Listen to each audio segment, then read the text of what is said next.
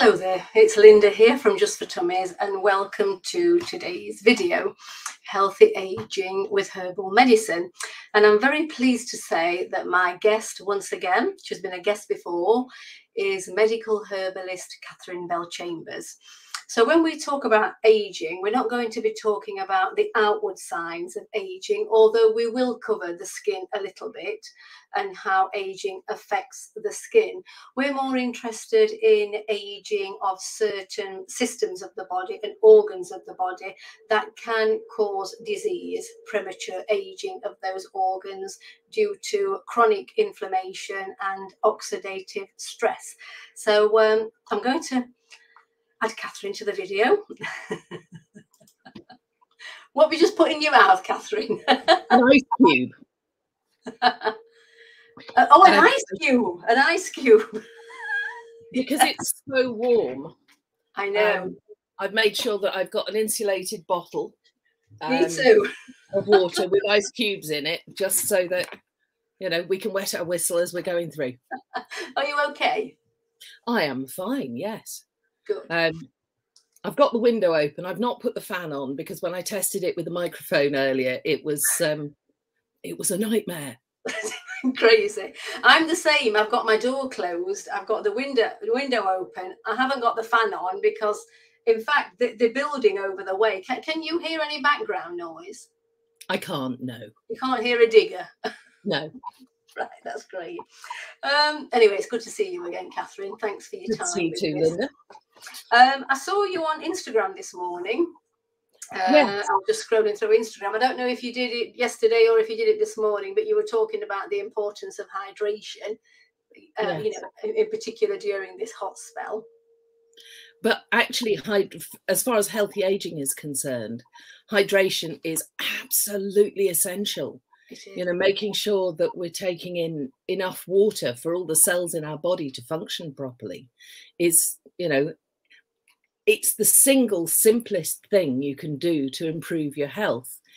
It reduces incidence of headaches. It reduces incidence of constipation. You know, if you do tend to IBSD, you need extra water because you're passing out more, you know, through the bowels as well as the kidneys. Yes, yes. Go on, sorry. I see elderly people reducing the amount of fluids they take in because, you know, getting up and going to the bathroom is uncomfortable. You know, and it just means they don't have to get up as often. But that leads to kidney problems. It leads I know. I keep trying to emphasize to my mum, you know, the importance of drinking just plain water, especially during these hotter months. And she's, you know, she does. I mean, she drinks lots of tea, not so much coffee. But you know, the emphasis on just plain water. So what have you got there, Katherine? What are you drinking out of? Is it like a stainless steel thermos? It's a double-walled stainless steel drinking bottle. In the winter, it keeps things hot. In the summer, it's actually brilliant. It keeps stuff cool for up to 24 hours. Wow, that's a long time. I bought this one recently, Contigo. Yeah. It's quite small. And I like it for its, you know, because it's not too big, but it's the same. It keeps things cool. So I put some ice cubes in earlier and water, and then in winter, you know, it keeps things hot. Not for as long as 20 hours though. That is a long time. No, I mean, it doesn't keep things hot as long as it keeps them cold. Ah, yeah. Interestingly. Yeah, I think this is about 5 hours. But you know, water again, if you're looking at anti-aging, the skin in particular, water is so important, isn't it? I mean, I was talking to Misha Smith a while ago about this, and we talk about moisturizing, but moisturizing is putting oils on the skin to keep the water in. If there's no hydration, which is equally important, then the surface of the skin starts to look crepey and dry, and, you know, that's the first thing that we notice, those wrinkles. And there was a piece of research done with a group of journalists actually, and they all drank 3 liters of water a day, and during that time they looked at all of the body systems, but in particular they looked at the skin. That was a fashion magazine. I think it might have been Marie Claire actually. And they found that the visible signs of aging had reduced by about 50% in a month, just drinking 3 litres of water a day. Yes, just something so simple and so cheap. Yeah. What's your take on water filters and you know, osmotic water filters? What, the reverse osmosis ones? Yes, the reverse osmosis ones that just strips everything out of the water, doesn't it? I don't think that's healthy, because those minerals that we get from the water are really useful. I do think if you're going to buy spring water, you should buy it in glass bottles, not in plastic. Or if you bought it in plastic, decant it into water and then put it in the fridge. And absolutely do not have plastic water bottles full of water in your car. No, not in a warm room especially. Yeah. Oh, and there was a country singer, I can't remember her name. She sang "All I Want to Do Is Have Some Fun." But anyway, she got breast cancer, and she absolutely puts it down to touring, and you know, she has a really healthy diet, drinks loads of water, and the only real culprit was, you know, always having these hot bottles of plastic bottles of water in her car. Yes, because of the BPA in the plastic. Yeah, and that leads into the water. That's right. Hormone disruptors. Yes. Yeah. Okay. Right. So, well, we're talking about healthy aging with herbal medicine. So I just want to say that, you know, herbs have a long history of being used to help heal many diseases, and many of our modern day medicines have been discovered as a result of herbs. An example is willow. It is willow bark, isn't it, Catherine? And aspirin. Well, willow bark contains salicylic acid, but it was actually meadowsweet, which at the time was known as spirea, which is where the name aspirin comes from. Oh, interesting. I actually noticed some down the road the other day. It's got lovely foamy white flowers, and some people call it meadow foam because it, you know, it's sort of it floats above the grass, and you get these sort of foamy, creamy white flowers, and it tends to grow in damp places along the sides of rivers and stuff. I've been really enjoying your Facebook posts just lately, where you've been going on your walks and you've been pointing out various different wildflowers and herbs and what their uses are. She's absolutely fascinating, Catherine. And I just want to say to people, if you're interested in I would recommend that you do follow Catherine on social media. So on Instagram, Catherine, are you the Nottingham Herbalist? I'm the Nottingham Herbalist. I think it's at Knott's Herbalist. Oh, that's the hashtag. That's the handle. Yeah. And the same on Facebook too. Facebook, I'm Katherine Bellchambers, medical herbalist. Okay. It was one of those things that when I first set it up, I didn't have, you know, cohesive branding or whatever. And every time I try and change it, something technical happens that. Oh, I know. I'm a great herbalist, but herbalists are not technical. No. Naturopaths aren't either. But you know, I've been on a massive learning curve these past few years with social media. I think we've all had to be, haven't we? Really? Well, we have. I mean, just during lockdown, in order to function, social media was a godsend, wasn't it? It was.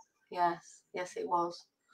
Okay, so some herbs have an ancient pedigree, and it's only recently that scientific studies have shown why herbs are so good for us. But herbs can support many bodily functions, the main ones being the brain, the cardiovascular system, the respiratory system, the digestive system, the urinary system, and the skin, and maybe the hormones as well. I mean, I was going to say the endocrine system, but the thing is, we think of these things as being individual systems, but they are so, you know, they're so totally meshed. You know, everything affects everything else. And when we look at hormones, you know, we think of estrogen as a sex hormone. You know, it's what makes us fertile, but actually it protects the heart muscle. It helps keep the skin more elastic. When estrogen levels decrease, then we notice that we become drier all over. You know, skin, eyes, mouth, vaginal dryness can be a problem. And actually, in men in later life, as their androgens decrease, they feel drier as well. And some people don't know, but as those sex hormones reduce, men can get hot flushes as well. So yeah, that's interesting. So that's why HRT can be so useful for some women in particular. But whilst we're on that subject, Katherine, what herbs are useful for women who are going through the menopause and who are getting, you know, hot flushes, night sweats, depression, digestive issues, of course, that are associated with the change in hormones? Well, looks at 400 herbs on shelf and thinks of 300 of them. I suppose probably one of the best known is black cohosh. You know, it's one that we hear, it's often mentioned. What black cohosh does is it provides building blocks for the production of estrogen. And it's anti-inflammatory, it reduces heat in the body. And I find that black cohosh is wonderful for women who are suffering from hot flushes, and particularly sweats and night sweats. Okay. But it depends whether you're wanting to deal with that at the core, you know, at the source, or whether you're just looking for symptomatic relief. Yeah. Because a cold sage tea, if you put the sage in cold water in the fridge in the morning, and then start sipping it from about 6 o'clock in the evening, that reduces that excess sweating. Oh, that's a good tip. Which can be very useful. And I use that also with people who are going through chemotherapy for the same reason. Yes. Yes. Okay, thank you. So let's move on to inflammation then. So inflammation can be a good sign, can't it? It can be a warning sign that a system or an organ in the body is in crisis and needs help. But chronic inflammation, if left unaddressed, can damage healthy cells, tissues, and organs, causing damage to cells and damaging the DNA of the cells as well. So I don't know if you want to talk a little bit about that, Katherine. Inflammation is always caused by some sort of damage to the cells somewhere in the body. Yes. But what can happen is that over time, that inflammation sets in. When you first see the damage, you know, for instance, if you sprain your ankle, the first thing that happens is it swells up. Yes. And when it swells up, that's something called complement, which is the first part of the immune system, rushing to the area to bring healing complexes that will help to start the mending process, help to, you know, knit those torn muscle fibers and help to protect the tissues that aren't damaged so far. And to kind of fix the joint so that you don't move it to damage it even more. That's right. It's a kind of our body's own plaster cast. And it's actually quite important that when you're first hurt, when you first experience damage, whether that's, you know, a cut or a break or a bruise or, you know, God forbid, a shotgun wound or something like that, do not take anti-inflammatory drugs. No. Because that initial inflammation is essential to the healing process. Yes, yes. 2 weeks after the initial injury, if the inflammation isn't showing signs of decreasing, that's when anti-inflammatory drugs can be helpful. But it's important that you only take them early in the day, because most of that healing happens at night. If you need pain relief at night, stick to, well, maybe herbal medicines. But, you know, if you're talking about things from the pharmacy, stick to paracetamol and, you know, if you need something stronger, codeine. But don't go for ibuprofen, naproxen, diclofenac, because they're not good for the stomach, are they, and the gut? They're not good for the stomach, and they halt that inflammation process. You know, if somebody breaks a bone, don't take it. Just flatly don't take it. Yes. I'm just thinking though, you know, with like a strain, a sprain, or a break, you know, you get the pain at the site of the injury, don't you? Yeah. But when it comes to something that's internal, something that we can't see, and something that we may not feel straight away as well. Yes, like heart disease or disrupted function in the digestive system. Yes, or or the brain, inflammation in the brain, because you know there's lots of research pointing to inflammation of the brain being behind dementia. Yeah. So I'm just wondering, how can people best take care of themselves to help slow down, well, prevent or at least slow down these types of diseases? When I mean, I know we can do a lot with diet and lifestyle, and we'll come on to that in a minute, but are there any specific herbs or wildflowers that would help, that someone could take, say, on a daily basis? Actually, long term. Nettles are wonderful. They're anti-inflammatory. They actually contain all of the neurotransmitters that the body uses and building blocks for those as well. It reduces inflammation. It reduces production of histamine. And we think about histamine as being to do with allergies, but it's actually an important part of the inflammatory process. Allergies are a hyperimmune response to something that's not actually toxic. Yes. So, and you know, some women, it turns out, are actually allergic to their partner's sperm, which can be one of the reasons that they're finding it difficult to become pregnant, because the body is essentially hoovering them up and sending them out through the immune system. Yes, I mean, they wouldn't know that, well, until they realise, well, they just can't get pregnant if they're trying for a baby, obviously. Yes. Absolutely, which is why in fertility clinics, they'll often give women a big dose of steroids in the run up to harvesting eggs and then, you know, any of the fertility processes. Steroids stop the immune system in its tracks, which is why it's useful as first aid in things like asthma, which is another hyperimmune response. Yes, yes. So nettles then. Nettles are a good all-rounder. So nettle tea, for example. Nettle tea, nettle soup. You can make a wonderful pesto with nettles. What I would say is, once they've flowered, you shouldn't eat them whole. Just have them as teas at that point, because they produce calcium oxalate crystals, which can harm the kidneys. Yes. So you want newly grown nettles that haven't yet flowered. But tea, you can make them with them at any time in the year, and actually the roots and the seeds, as well as the leaves, are all medicinal in different ways. And of course, they can get the dried nettle leaves from you if they wanted to.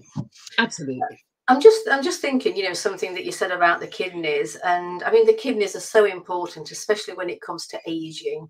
Absolutely. Because I think I read somewhere, Catherine, that you know, the majority of people over the age of 70 have got some kind of kidney disease. Yes, or certainly some kind of kidney impairment.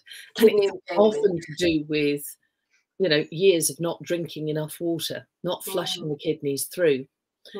Alcohol, of course, damages the bowels, the liver, and the kidneys.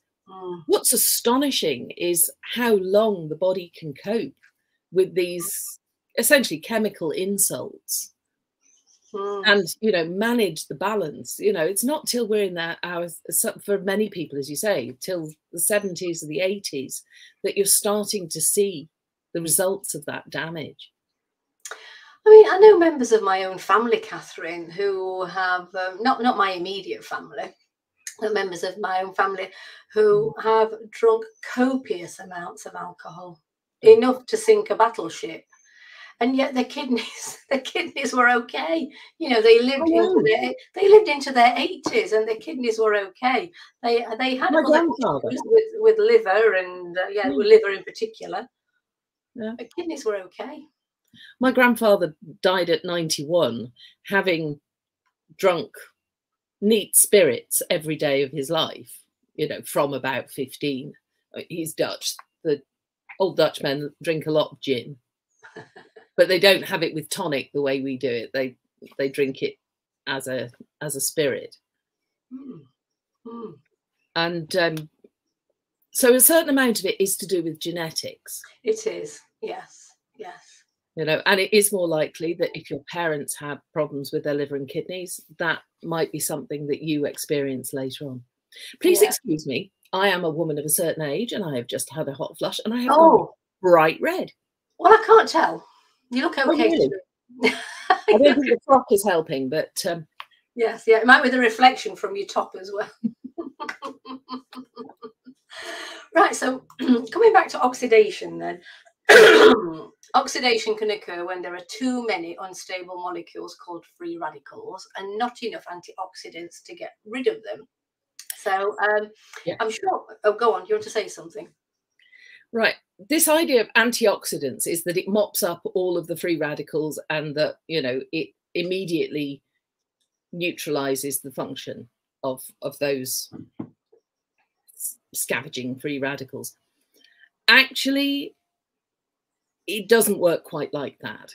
I mean, from a chemical perspective, what you have is unstable molecules that are looking for an oxygen or a carbon molecule to jump onto, you know, and once they've found that, they join up and they relax. Okay, that's very, very basic, but you know, now's not the time for a lecture in organic chemistry. No, it's not. But there are not lots. Heat. No, indeed, definitely not. But what I would say is that a lot of our physiological processes depend on oxidation. You know, things like breaking down the food in our gut, enzymic reactions. So we don't want to stop it completely. But what we want is to reduce those things that are causing damage to the body insofar as we can. Vitamin C is probably the best known antioxidant.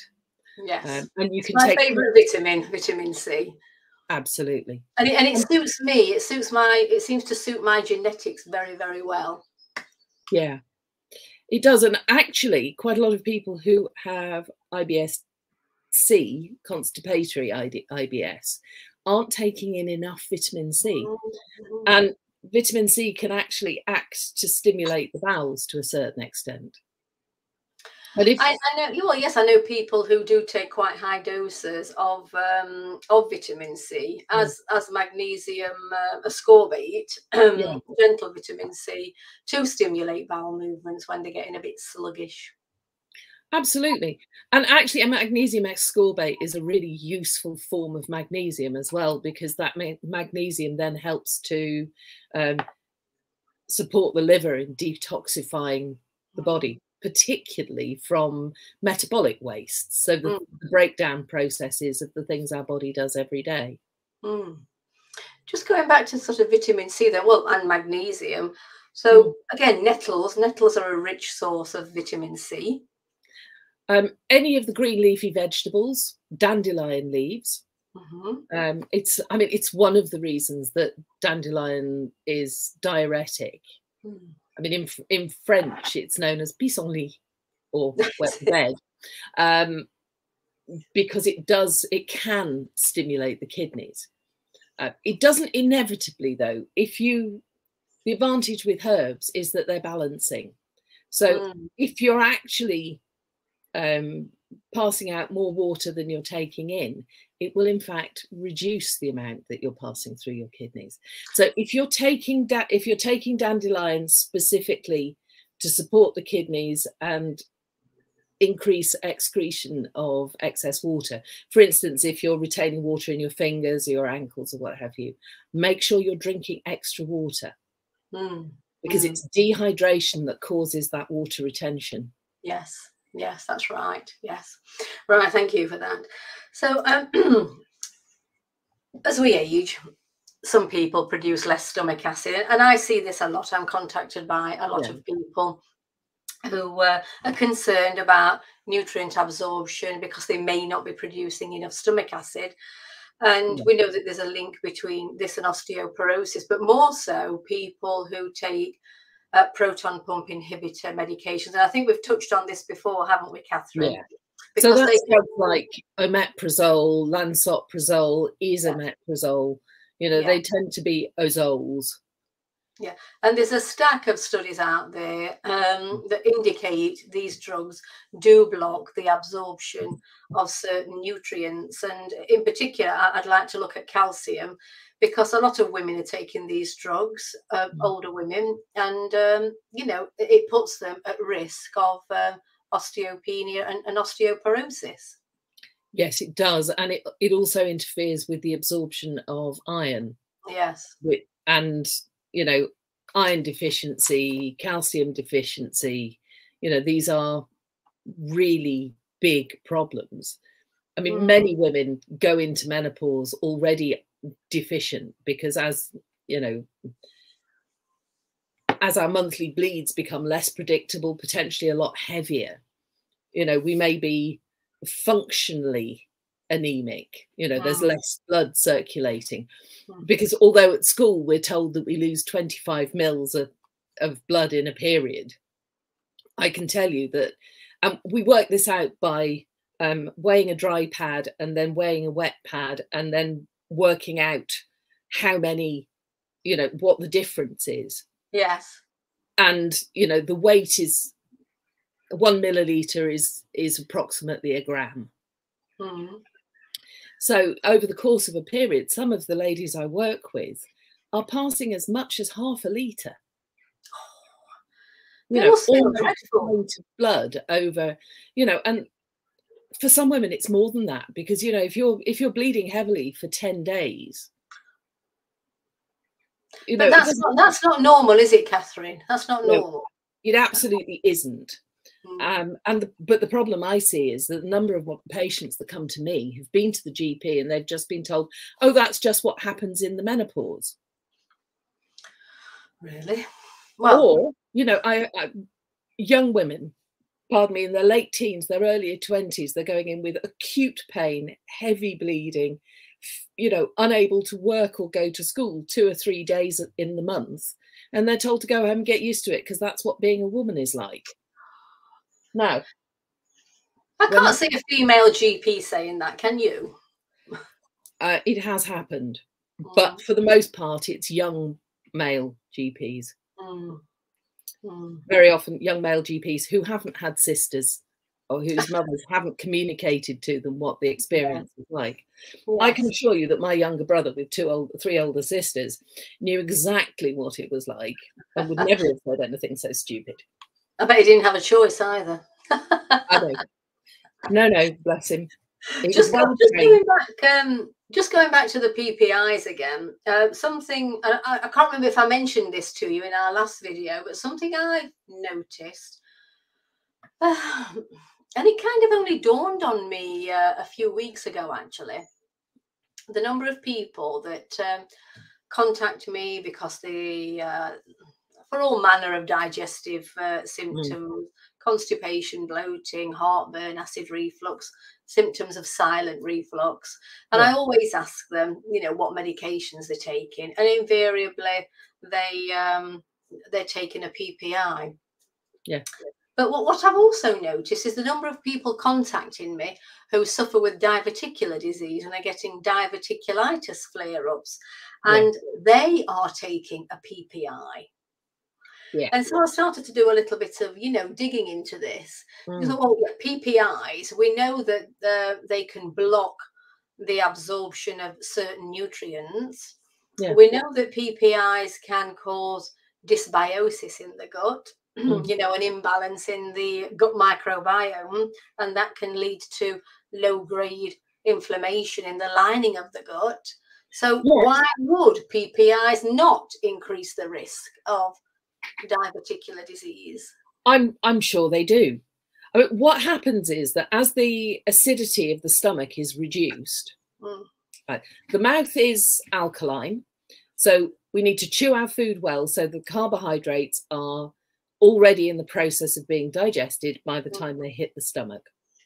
The stomach is very highly acidic. It's about a pH of 2, I think, when it's fully, you know, when the acid is fully filled the stomach. Now, what should happen then is that starts to break down the fats and the proteins. And by breaking down those fats and proteins, it also starts to liberate micronutrients like, well, as you say, the minerals, things like calcium and iron and what have you. And you need that acidity to make those available to the body. If you've reduced the acidity of the stomach, then the food that goes into it isn't being broken down quickly. That's right. Other things that can make that worse are drinking lots of liquid with your meal, because that dilutes those digestive juices, and also eating very cold things, because if you reduce the temperature of the stomach, then the enzymes don't work as well, because enzymes work within a very narrow temperature range. So for goodness sake, have your ice cream at least an hour after you've eaten your dinner. Yes. Don't have it straight away. But then when those breakdown products from the stomach move into the duodenum, which is alkaline again, they're incompletely digested. And because they're incompletely digested, the enzymes there can't do their job properly. And then things like the bile, which helps to break down the remains of the fats, and the enzymes and the other breakdown products, you know, they just can't do the job. And then you end up with something there that can be fermented. Yes, bloating. That creates bloating, doesn't it? It does, but it changes the pH of the area, which means that the bacteria that should be living in there aren't as comfortable. So you're getting things that like living on sugar rather than things that like living on protein and fat in the wrong part of the gut. And this just carries on through the digestive system. And, you know, if the big problem is just after the stomach, then you get that, you know, just below the bust, you get that jutting bloating.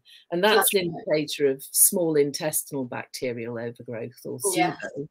If it's lower down, then you start to see constipation, bloating. And because the constipation is in the gut, it stretches the little pouches inside the large intestine, known as haustra, I think. Or is that, no, that's the thing that holds it up, isn't it? Yes, the haustra, or the the haustra, that's the shape, shape of the large bowel. Yes. But those outpouchings then get stretched and stretched and stretched, and over time they lose their elasticity, and that's when you get diverticular disease. So if over time you've been taking PPIs for years, almost inevitably you're going to end up with, you know, damage to the elasticity of the large bowel. Yes. And diverticular disease on its own, it's fine. You know, you should be symptom free, but obviously it's if those diverticular pockets become inflamed, if they get certain types of bacteria, maybe trapped food, microscopic pieces of trapped food in there, then they can become inflamed and infected. And they can get blocked as well, you know, particularly if you're constipated and there's, you know, a large amount of feces in there, and then you've got bits of, you know, pathological bacteria in there, they start to overgrow, and then that's when you get perforation. You know, because it stretches it past the point at which the bowel can cope, and then it splits the bowel, and then those contents end up in the peritoneal space, which is the space around it. That's a medical emergency, isn't it? When that happens. Absolutely. And you'll know that something's happening because you'll have a fever, you'll have acute pain. The bowel really only senses two things. It can sense stretch and break. So, you know, if it's been cut or if it's being overstretched, either of those things are going to cause you acute pain. It's interesting, well, with older women, the number of them that report to me as having a hiatus hernia. It's one of the questions I always ask, actually. If they do suffer with bloating, I would say, you know, have you been diagnosed with a hiatus hernia? Yeah. And then I kind of try to explain that there may be a link between the bloating and the hiatus hernia, and certainly if they've got acid reflux, because it's like that knock-on effect, or it can be, can't it? where the Absolutely. bloating is pushing up into the diaphragm and pushing the small intestine out through the diaphragm. Well, and the stomach, of course, that moves up as well. So acid becomes can be regurgitated up the esophagus.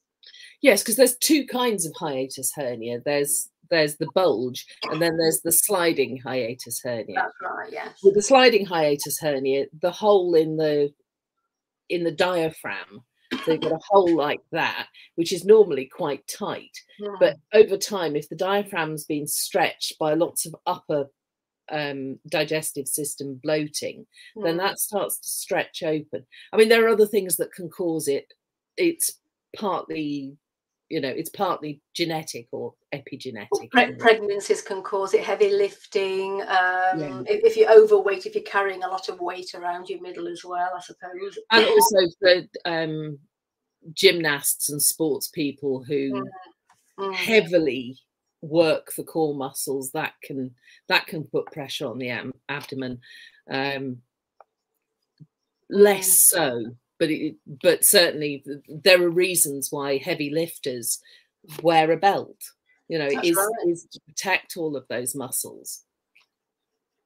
Yes, I mean, when someone contacts me with such symptoms, the first thing I recommend is, our natural digestive enzymes. Just take one of those before lunch and before dinner, and it's amazing how quickly it can reduce the bloating, the discomfort from the hiatus hernia and the acid reflux as well.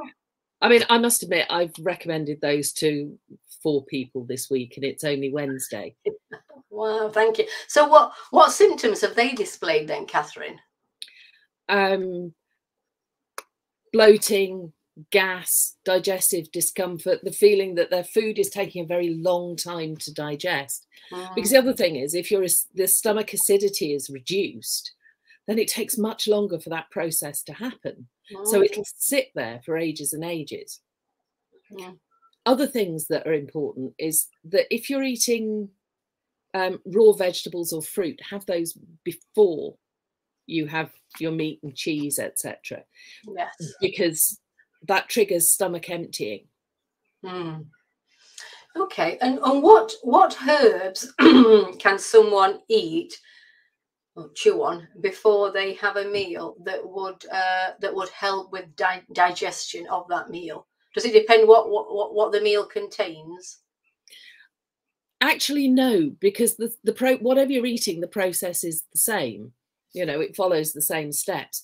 And I always recommend that people take something bitter, sort of while they're preparing their meal. Ideally, about half an hour before you have your meal. Yes. Because what that does is it stimulates salivation. And when it stimulates salivation, then that tells the stomach that it's time to start producing renin and pepsin and the hydrochloric acid. And it stimulates a more natural process, particularly if you're eating something.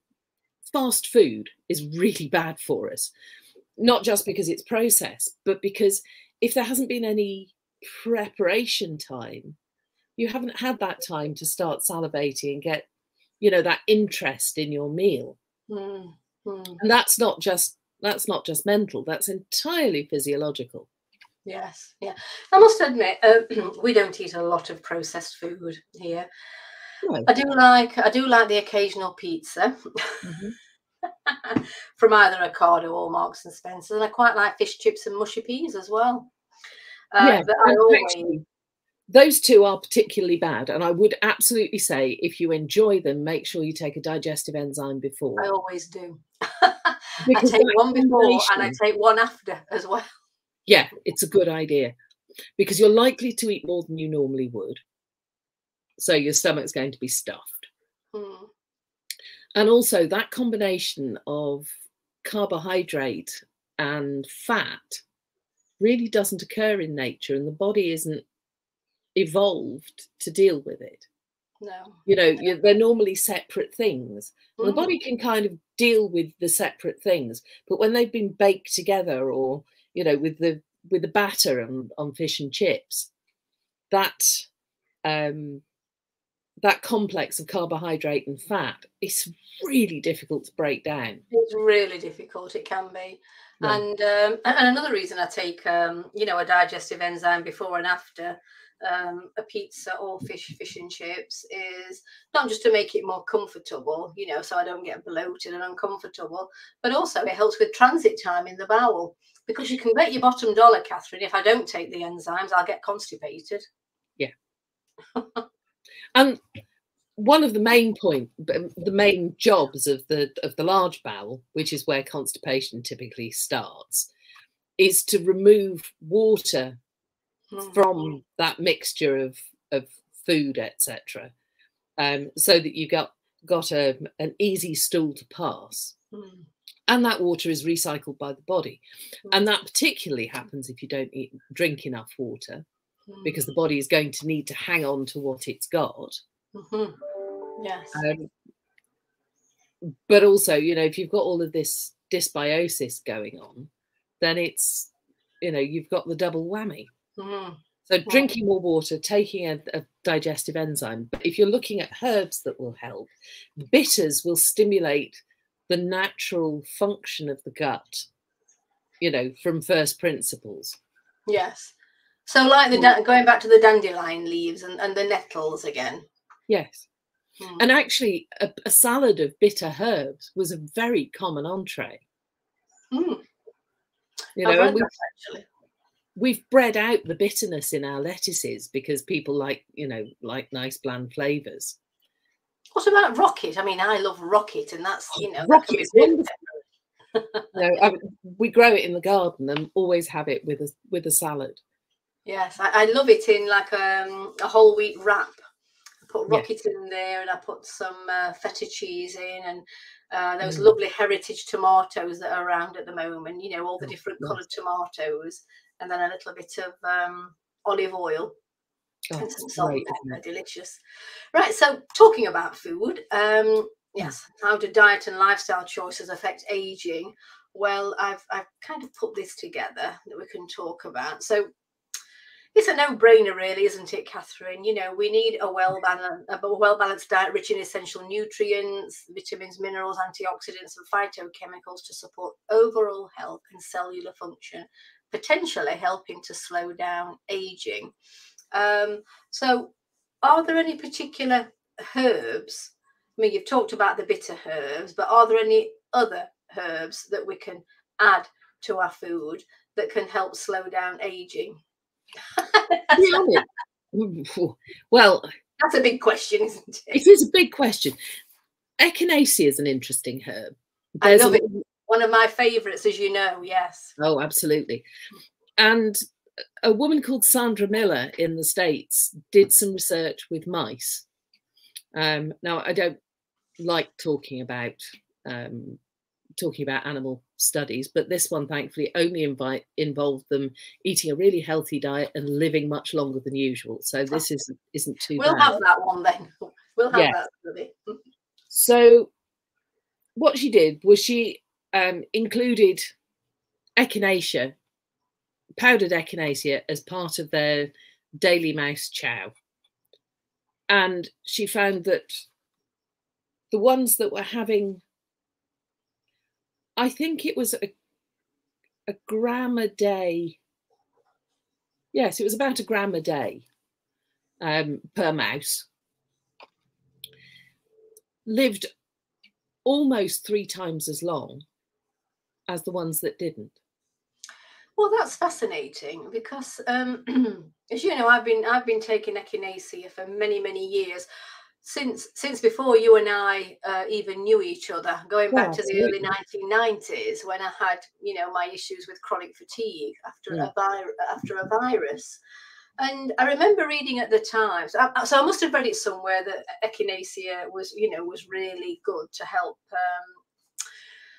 support the immune system. But I also remember reading that it shouldn't be taken every day for long periods of time. I mean, do you concur with that, Catherine? It's not true. It was theoretical.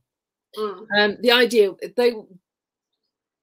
stimulating something for long periods of time is a really bad idea.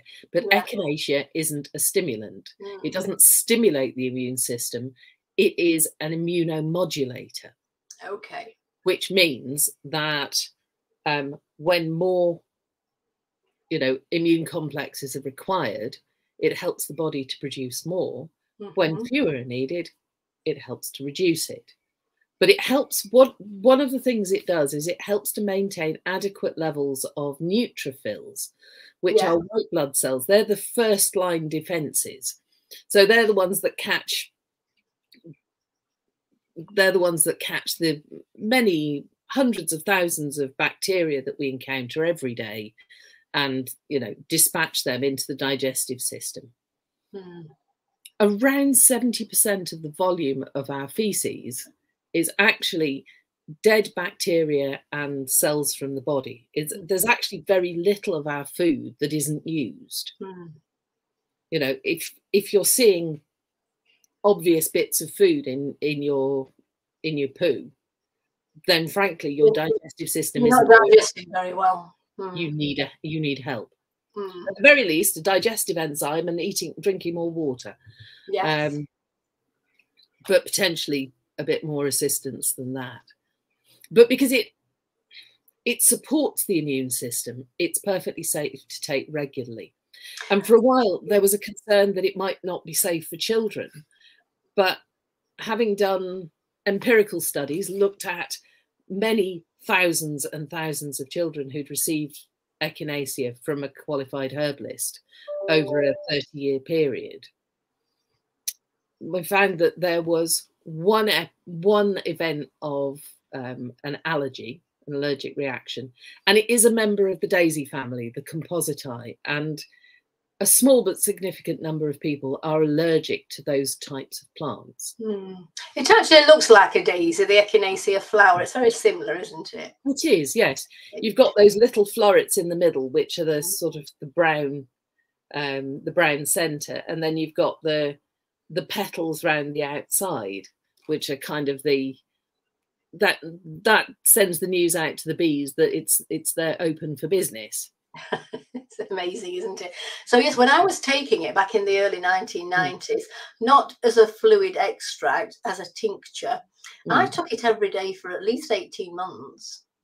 And it's perfectly safe to do so. Yeah, I thought so, and I felt okay, and I was getting better. My health was improving.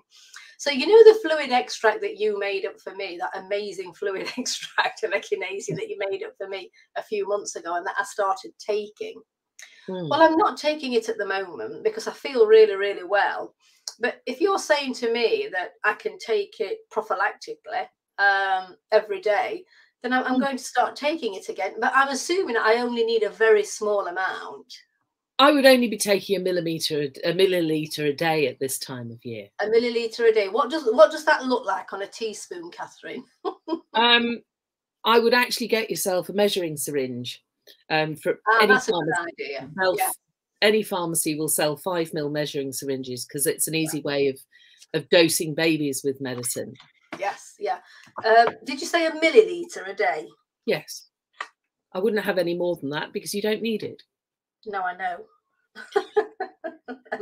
and to be perfectly honest, a fluid extract of echinacea is quite a potent flavour.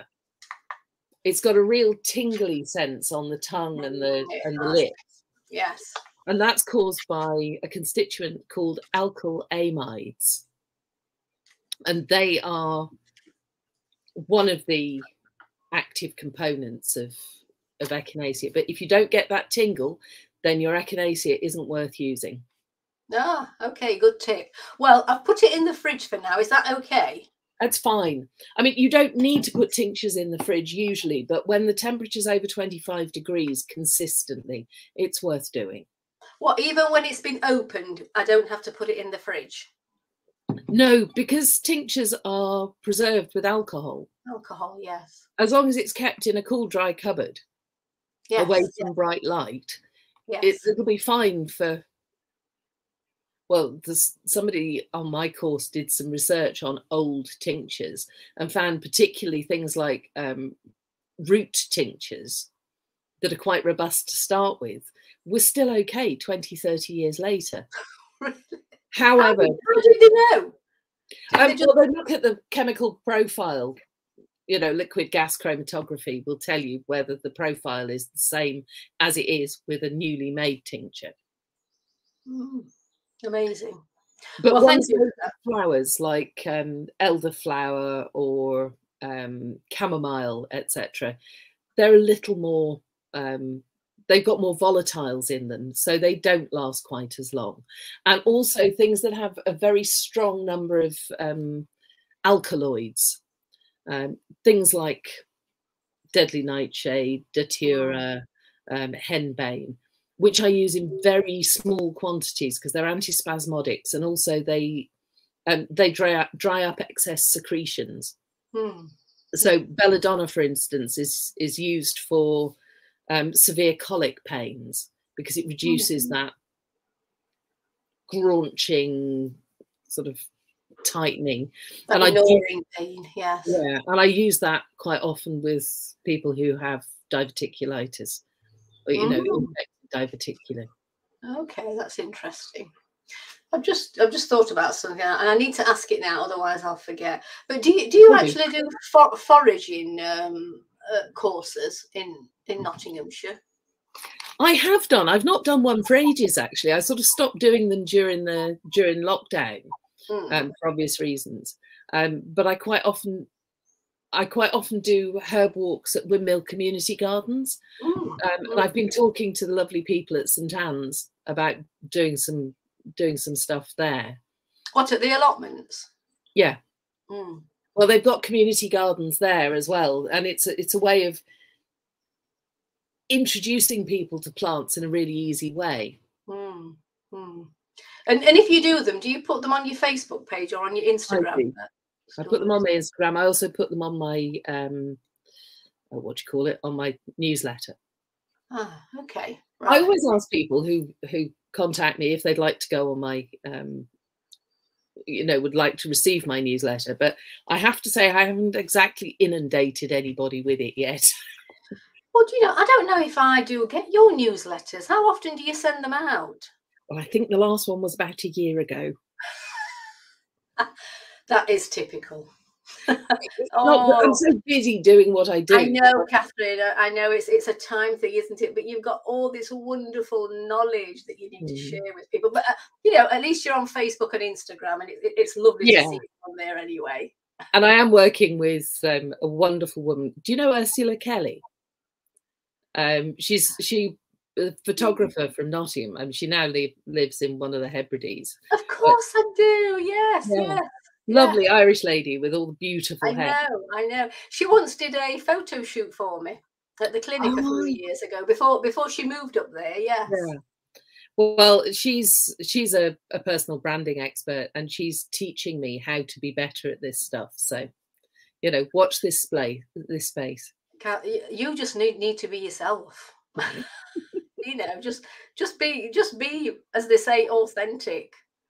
Yes. I mean, it seems to work for Marmite, doesn't it? It does. But not for everyone, but yes. Well, yes. So I wrote a blog on this subject recently, Kathleen. Protein, and how important adequate consumption of protein is, especially for older individuals, as well, especially for women, for maintaining muscle mass and strength. So of course, they can get protein from their diet. I mean, weight for weight, there's actually more protein in broccoli than there is in a steak. I know, that's amazing. Can't get my head around that. But again, I've looked at members of my own family as they've gone into their 80s, and how frail they're looking. And I think a lot of it is, well, not just lack of protein, but lack of physical activity as well. Because if you don't use them, you'll lose them when it comes to muscles. Well, it's absolutely true. I mean, most of the diseases of old age are actually diseases of immobility. The more we move, the more active we are. the better our circulation is, the better our, our muscles protect our joints. I mean, if you have really terrible arthritis, the best thing you can do for yourself is strengthen the muscles around the joint, because that takes some of the weight off, and it opens up that joint capsule so that the bones are not pressing against each other. And to have some really good massages, to get all the knots out of those muscles, again, to take the pressure off the joints. And actually, interestingly, most arthritic conditions, and that includes osteoarthritis, rheumatoid arthritis, gout, the infective arthritises, if you get the kidneys right, the pain and inflammation in the joints improves. And gout is most definitely a bigger problem for people who are dehydrated. So when I'm working with gout, yes, you want to get the pain down, but you really want to get the kidneys working. You need that person to be drinking lots of water so that uric acid can be solubilized and then moved out through the kidneys. So that's with gout and with rheumatoid arthritis in particular. All of them. All of them, yes. Yeah. Well, yes, for everything. Just drink more water. Drinking more water is, it's the single best thing that if I was saying, 3 things you can do to improve your health as you age, I would say drink more water, move more, eat more fat and protein. And the 4th one would be eat less sugar. Yes. Well, because actually there's nothing promotes inflammation like sugar. More than sugar does. And there are amazing herbs that will help with insulin sensitivity, because the more sugar you eat, the less sensitive your cells are to insulin. Insulin is a key that sort of comes along and opens the cell to accept circulating sugars.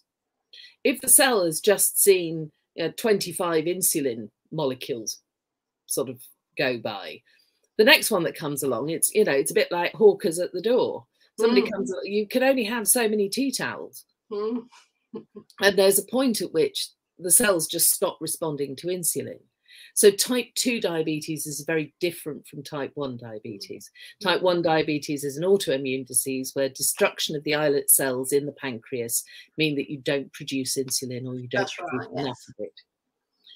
Type 2 diabetes is a lifestyle disease caused by the overconsumption of sugar. And by sugar, I also mean, carbohydrates. Yes. So refined carbohydrates for the most part. And it's a condition, unlike type 1 diabetes, that can be completely reversed. It can. You need not have those symptoms. And the simplest way of dealing with that is to reduce the amount of carbohydrate you consume. No more white bread. In fact, if you can cut the bread out altogether, everything will thank you. Bread is delicious, but it's not that healthy in any of its forms. No. I mean, sprouted rye bread, that's pretty healthy because you've got all the enzymes in there that help you break it down anyway. But there used to be a wonderful small bakery down near Canterbury, I think it was, called Artisan Bread Organic, and they used to bake sprouted bread. But unfortunately, they just didn't survive COVID. I don't suppose so they had to close down. I don't suppose you know of any, local bread. I don't, I'm afraid. No, I don't. It might be worth seeing where the bakery in Primary does it, because they do some very interesting forms of bread, and of course they do that gorgeous soda bread, the sourdough. Where are they, Catherine? At Primary, up beyond Canning Circus.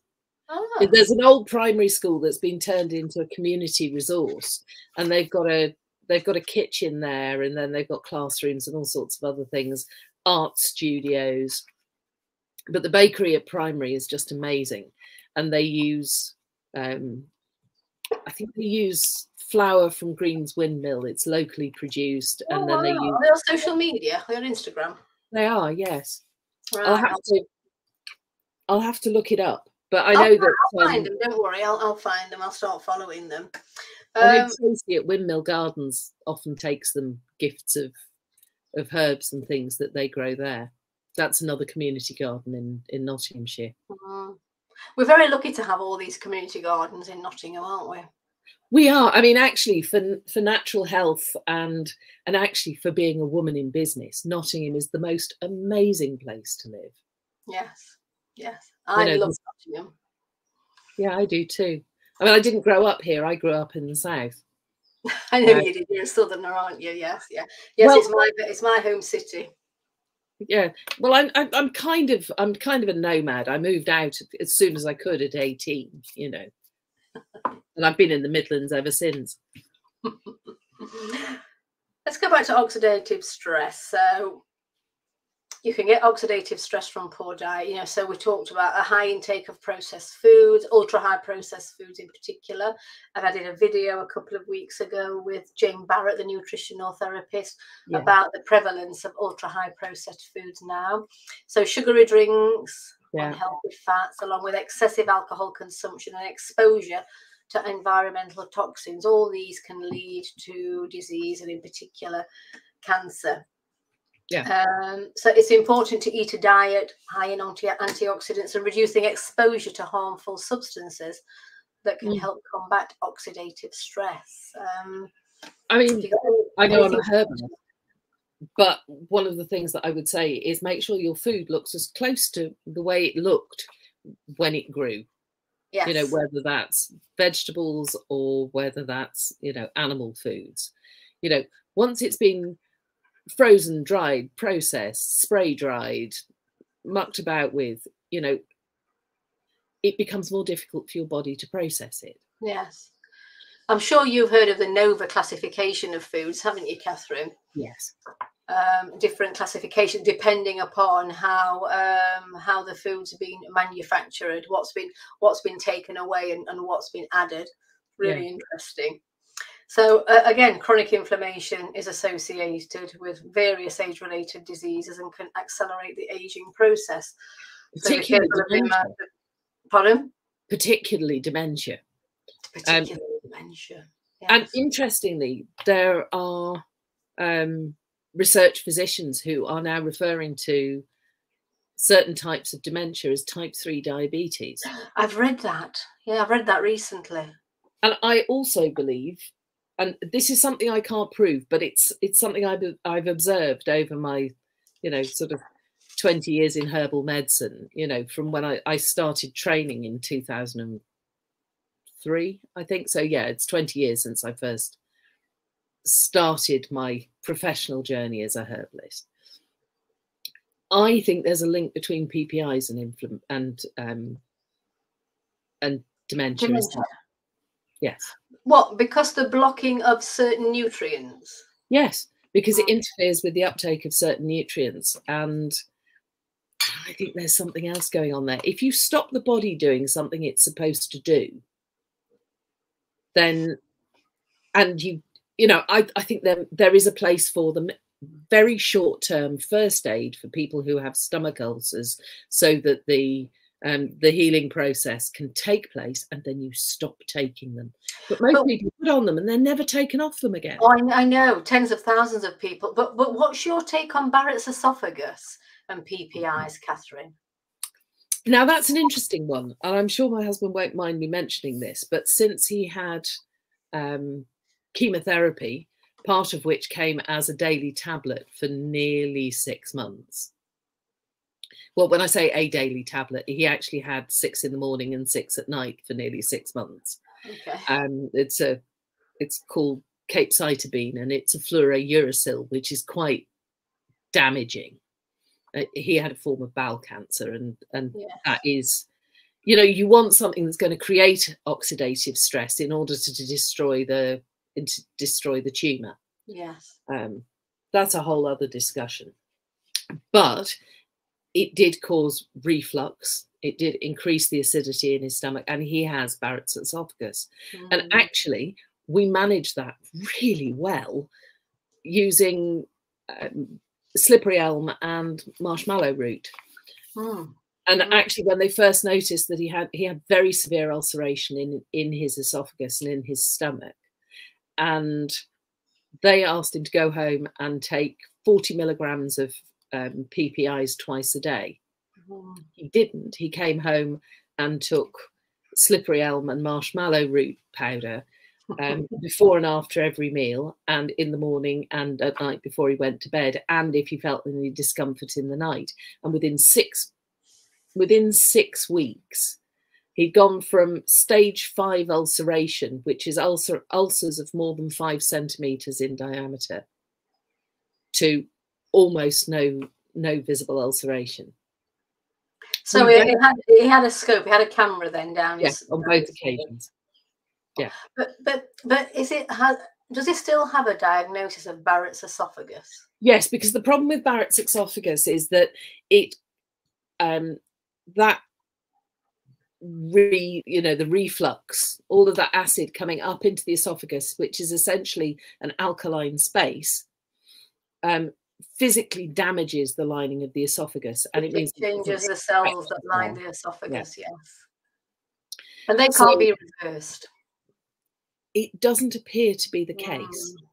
I suspect that there's a possibility that if I included Centella in that at the time, this is research I've done since, Centella asiatica, also known as hydrocotyle asiatica, go-to cola. There's a lot of really good research for improving the quality of healing. And actually, you can use it as an infused oil on scarring, and it normalizes those scars so quickly. Does it? What? And healthy cells, healthy tissues replace the scar tissue. But what we don't know is how important the massage is in that process, because the research studies that there have said that massaging a Centella infused oil into the skin twice a day for 2 minutes normalizes scarring. I've used it myself because I used to have terrible acne as a teenager, and actually up until my 30s. And I used massaging Centella oil onto my skin twice a day, and actually, apart from a bit of crinkling around my chin here, you really can't tell that that I had such awful acne. I don't know. It might help. It is possible. It's reversible, but I haven't seen any studies that would prove that.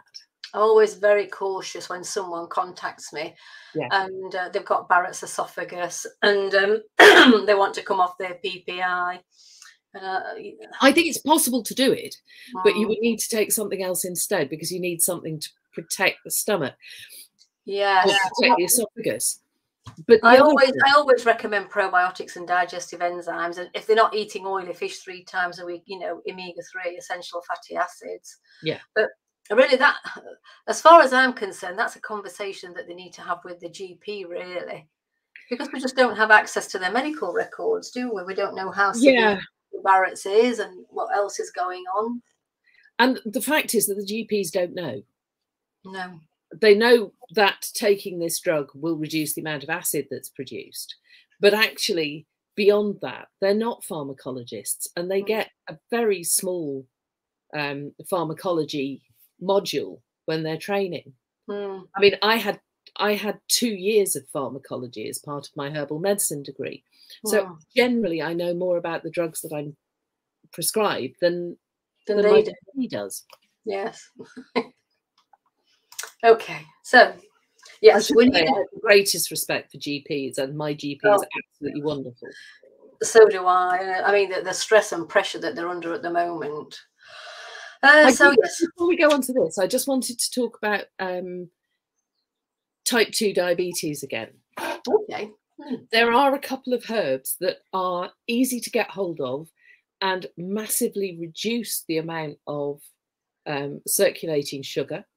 So, blood readings on finger prick tests, and also help increase sensitivity to the insulin that you're producing. And one of those is mulberry leaf. Mulberry leaf, taken as a tea 2 or 3 times a day. And the other is fenugreek. Fenugreek seed, and you can buy fenugreek seed capsules. This is one where we know, because we've done some research, a group of herbalists. We've done some you know, I mean, not double-blind randomized controlled trials, but we've done work with our own patients, and we've tried them on several different fenugreek capsules. And frankly, the cheapest work just as well as the most expensive. So you don't have to go anywhere expensive for it, but taking 2 fenugreek capsules with each meal makes a huge difference to circulating sugar levels. Okay, well, thank you for that. I'm very conscious of the time. I'm keeping you a bit longer than I thought I would, so I'm just going to whiz through these. Okay. So yes, we need a diet rich in fruits, vegetables, whole grains, healthy fats such as omega-3s, and lean protein to support healthy aging. Yeah. We also need, and we've touched on this, hydration for maintaining overall health and healthy aging. Keeps the skin hydrated, supports organ function, particularly the digestive system and urinary system. Physical activity, of course, crucial for maintaining muscle strength, bone density, flexibility, and cardiovascular health. And actually stretching is really important, because what happens over time is that the capsule that the muscle is in shrinks. So if you're constantly sitting like this at a desk, it's really important to stretch outwards and to open those, because these muscles here get tight, and over time, you know, and actually, if what you do all day is running or digging, then you need to stretch those muscles out. And you find that with the serious, you know, the serious steroid taking bodybuilders, they don't like to stretch out because it reduces the apparent bulk of the muscle. But that's essentially deforming the body. And what we want is lean, flexible muscle that will help keep us upright and support us. Yes, and support our joints. I remember when I did massage therapy, which I did for many, many years before I trained in colon hydrotherapy, and I would often massage the pectoralis muscles here. And at the same time, because I found that, you know, people were like that, walking around with short pectoralis muscles. And then I would also, if it was a woman, I would at the same time show her how to drain her own breast tissue, you know, with massage techniques, because that's so important. Well, I think it is. I'm sure you do, Catherine. You know, and drain and massage towards the lymph nodes in the armpit. Yes, especially women that suffer with, you know, cysts in the breasts or get mastitis. I think every newly pregnant woman should be shown how to do that breast draining massage, because it would reduce the incidence of mastitis significantly. Yes. And the other reason that water is so important is that alongside the blood system, alongside the vascular system, all of your vessels and veins, is the lymphatic system, and that requires water in order to carry away toxins and metabolic wastes into the digestive system, so you can get rid of them. I think the theme that's running through this whole video, Catherine, is drink more water. Absolutely. Yes, drink more water. Sleep, yes, so very important. Sufficient good quality sleep essential for overall well-being and can affect various aspects of aging. And good sleep promotes cell repair, hormone regulation, immune function, and good memory. Although, you know, when you start to go through the menopause, getting a good night's sleep can be a challenge. And after the menopause, actually. It can be. And actually, you know, as we get older, we need a little less sleep, apparently. We do. Yes. It's a shame, because I love sleep. Sleep is wonderful. It makes me feel really good. You know, waking up in the morning when you've had a really nourishing night's sleep is one of the best feelings in the world. It is. But I don't need as much sleep now. Do you? Do you still find that? No, I mean, certainly in my teens, I would fall asleep at midnight and happily sleep straight through till midday the following day. I mean, given the opportunity, which didn't happen very often. But your brain is still developing in your teens. But getting enough sleep is essential to being able to concentrate well and being able to complete complex tasks. And they found that every hour of sleep less than 8 hours that you have is equivalent in a reduction in mental acuity to a pint of beer. Right. Okay. So essentially you're running around drunk, because most of the healthy repair that happens to the body does so in the first 3 or 4 hours of sleep, but all of that healing happens at night. And this is why you shouldn't take anti-inflammatories at night. You should take those in the morning, because you're inhibiting cellular repair by taking anti-inflammatories at night. I watch my little granddaughter when she's sleeping sometimes, you know, and she'll sleep from about 7:30 until 6:30, 7 o'clock the following morning, and she is in such a deep sleep. It's wonderful, isn't it? I don't think anything would wake her up, actually. Yes, it's wonderful. I find nowadays that I quite like lounging. I quite like reposing. Yes. Do you know what I mean? Especially in the afternoon for half an hour. Yes, we've got some rather nice lounges in the garden at the moment. And actually last night I was, you know, when it got a little bit cooler, sat outside and just watched the satellites going about in, you know. Yes. I saw a satellite the other night. I thought, wow, that star is really, really bright. But it wasn't twinkling. It was just moving. Yes, it was just moving very, very slow. I thought, well, that's a satellite. Right, just to finish off, where are we this one? If we could just choose 3 herbs to help keep us young in mind and body as we age, which 3 would they be? Echinacea, because of its profound support of the immune system. We know that it, you know, if the immune system is working well, it keeps us healthier for longer, and keeping us healthier for longer keeps us looking younger. I would say a herb called Bacopa monnieri, also known as Brahmi. I wouldn't never use heard of that. because there are 3 or 4 Indian herbs that are known colloquially as Brahmi. That's why we use the Latin binomials. It's an adaptogen, but among other things, it helps with uptake of oxygen in the brain, which means we concentrate more easily. Okay. I use it a lot for brain fog in menopause. And it's anti-inflammatory. It helps regulate blood sugar. You know, adaptogens help us deal more effectively with stress. And we talked about stress last time. Yes. Managing stress by moving around, drinking more water, getting outside is really important. But this is a herb that will help the body deal more effectively with stress. And it also helps with blood sugar as well. That's not one I've come across before, so thank you for that. And I would say Plantago lanceolata, also known as ribwort plantain, which is my absolute favourite herb for mucous membranes. And since all of the line, you know, the eyes, the nose, the kidneys, the digestive system, the urinary tract, the reproductive organs, you know, the inside of all of our organs have some element of mucous membrane.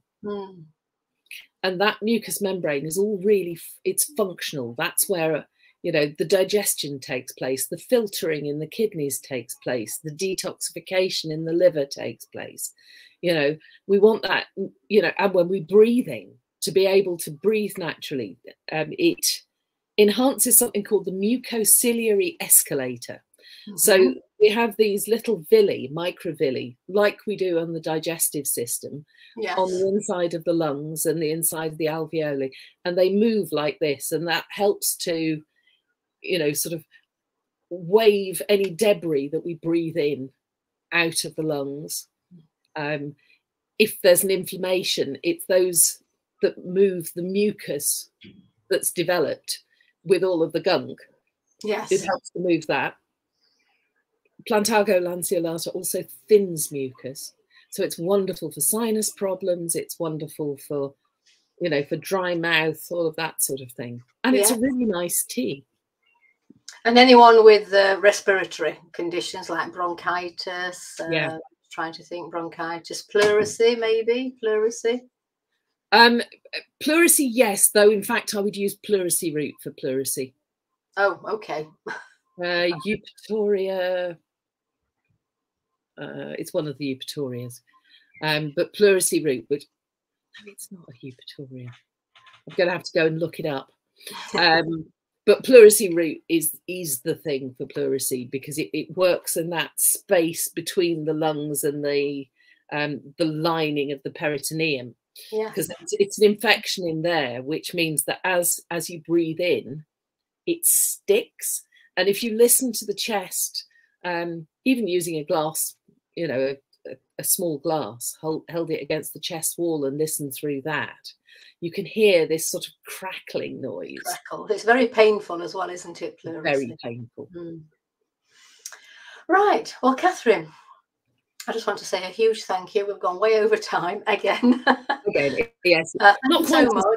And thank you everyone for listening. And I will be so this video will be available to watch on the Just for Tummies Facebook page, on the YouTube channel, on the LinkedIn page, and I'll also be, I think it's also on Tummy Talk, in the Tummy Talk community on Facebook, and I will be sharing it in a newsletter either next week or the week after. And once it's done, I will also put it on my socials and what have you. Well, it will be on YouTube. Where are we now? It's Wednesday, isn't it? It will be on YouTube by next Wednesday. Okay, if you want to check on the Just for Tummies YouTube channel, because you can share it from there as well. But obviously social media, share it from the social media sites, the Just for Tummies social media sites. Right. Well, thank you so much again, Katherine, and thank you everyone for listening. I really hope that helped you. I always find it fascinating, herbs and their uses, and there's no one better than Katherine Bellchambers from explaining to us how they work. Well, it's my pleasure. Thank you very much then, Katherine, and thank you everyone. Bye-bye for now. Thank you.